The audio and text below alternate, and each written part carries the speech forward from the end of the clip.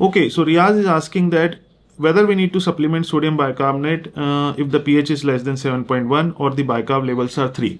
So understand that why we need to supplement sodium bicarbonate, why they are important. So sodium bicarbonate or soda bicarb acts like a buffer in the blood to maintain the internal milieu, the pH of the human body, so that the hemostasis is maintained.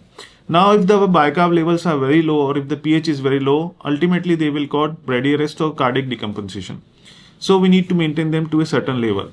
So again, we are not talking about the specific indications like TCA poisoning, rhabdomyolysis or others. We are just discussing that if you see an ABG, this is the pH level and this is the bicarb level, whether you need to supplement or not.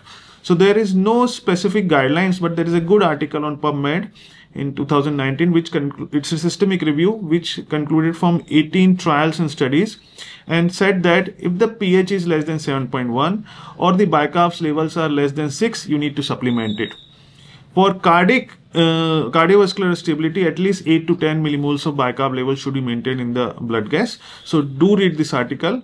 Thank you.